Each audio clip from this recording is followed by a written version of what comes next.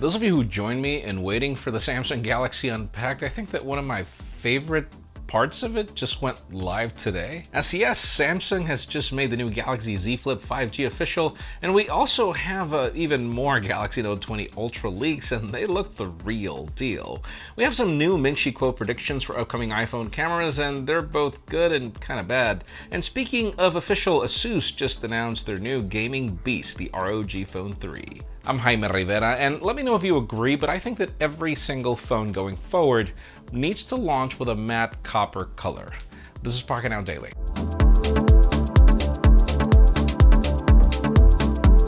Guys, before we begin, thank you for participating yesterday in the poll where we're wondering if we should make the weekly make a comeback in video. We hear you loud and clear, and I actually have a really good teaser for you. Set your clocks for tomorrow at noon Eastern for a treat. We have a special edition of the weekly going live with none other than Hassan Anjum from Samsung, where we're going to discuss a few of my favorite products this year and also the future of computing. Stick around, it got really interesting. Join us tomorrow in the conversation, noon Eastern, in this channel, and in addition, wherever you can download podcasts as well. All right, let's begin today with deals, and yeah, we're actually gonna re-mention some of the ones that Diego wants me to mention for reasons that sound crazy logical. In case you missed it a couple of days ago, Best Buy's Apple sales event is still going on and you should still check it out. For example, the latest 21.5-inch iMac is $150 off, leaving the 8 gigs of RAM, 1 terabyte of storage variant for $1,150. The iPhone 11 is still $100 off, and they also have deals on MacBook Pros, iPads, MacBook Airs, and more. The first link in the deals will take you directly to the sale. And then moving on to the Microsoft Surface Laptop 3, that one is $200 off, leaving it at $800 shipped for the Intel Core i5, 8 gigs of RAM, and 128 gigs of storage variant. That's actually not bad at all. And finally, B&H has the Moto Edge 5G for $200 off, leaving it at $500 shipped. And then we've also got Cool Master keyboards, Bose speakers, and more, all in the description. Now, I think it is no secret that probably my favorite earbuds so far are the AirPods Pro. You guys know that I hated the first ones, and I really debate why a lot of companies are following the design of the first ones. If it was terrible, why not follow on the Pro design? Still, for those of you that are waiting to buy for a refresh, you might want to not wait anymore. According to a new DigiTimes report, production of the new AirPods Pro will be handled by Advantech Appliances, Luxshare, and others in Vietnam, and they were going to enter mass production as of the first half of 2021 to make a launch in the second half, which means that they will most likely align with Apple's October launch cycle. So we could be getting these with the iPhone 13, and sure, there are rumors that they're going to bring this light sensor for detection and health and so many things. But yeah, it might be a good idea for you to just jump on the current AirPods Pro by the time those other ones come out. Now, it's been a while since we've discussed Huawei devices. I actually have the P40 Pro Plus for a review that's coming very soon.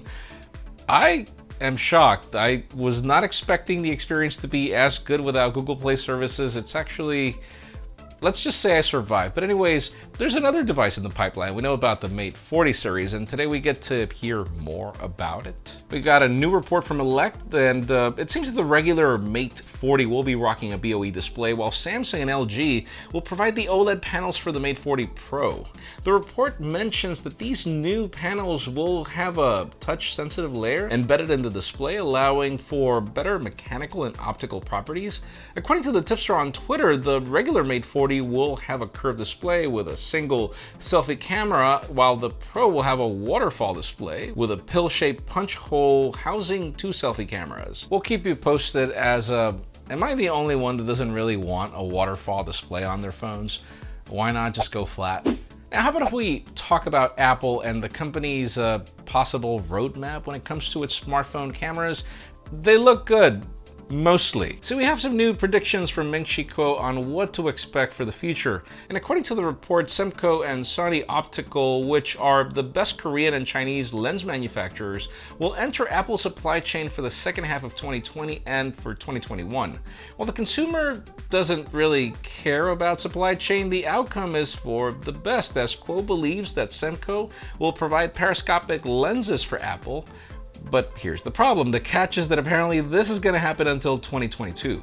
The report also mentions that Apple has been filing patents related to periscopic lenses since 2016, like the one that you're looking at right now. And according to this patent, Apple will use a folded telephoto camera lens system, which would absorb light through a primary lens, have it bounce off the periscope mirror, and then it would be sent to the second lens, which will move up and down for zooming, and yeah, pretty much everything that we've seen on flagships for the past 2 years.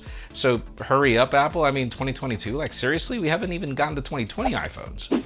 But now how about if we talk about official news, as they're actually great today. ASUS just announced their new ROG Phone 3 gaming phone. And yes, it is a beast. It'll bring a 6.59-inch Full HD Plus AMOLED display running at 144 Hz with a 270 Hz sampling rate. It's powered by the Qualcomm Snapdragon 865 Plus, and it starts at 8 gigs of RAM and 256 gigs of storage, going all the way up to 16 gigs of RAM and 512 gigs of storage. It packs a crazy 6,000 mAh battery, supports 30-watt fast charging, and it brings improved internal cooling when compared to the last model.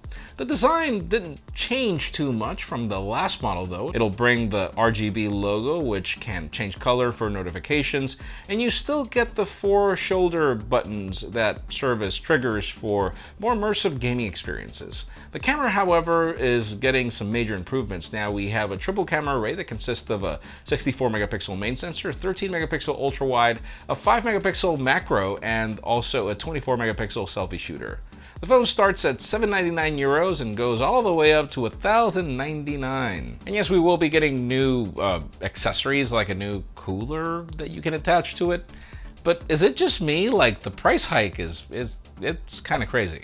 But finally, the hottest news today have to do with Samsung, one official, one non-official. I mean, one of the products that I was really waiting for the Samsung Galaxy Unpacked was the new Z Flip 5G.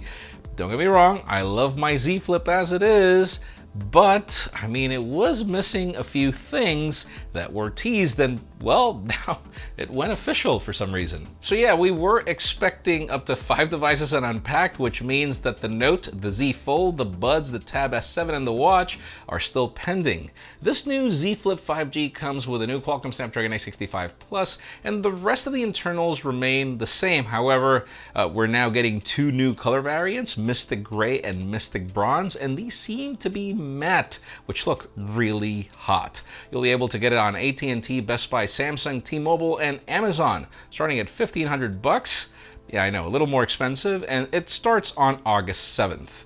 Now let's move away from the official news and talk about the Galaxy Note for a second. We have some new press renders from WinFuture, and let's just say they look pretty official. These pictures are of the Note 20 Ultra, showing off everything we've seen before, including the cameras, the S Pen, and the display, but this time we get some high-resolution renders, no more potato quality. They also provide a full list of specifications for the phone if you want to check them out, and well, we've already covered those on leaks before. But anyways, let us know in the comments down below 2 questions. The first one, how about a Galaxy Z Flip after the buzz? I mean, that's the video that I actually had slated for this weekend that just passed. Then my mother became sick, and you guys know the story, so obviously I could still do it for this weekend if you're interested. There's a lot you should know about how this product ages. And then the second is, well, let me know what you think about this Galaxy Note so far. I mean, I'm really interested in, now that the Z Flip 5G came out with the 865 Plus, it pretty much means that the Note is bringing it.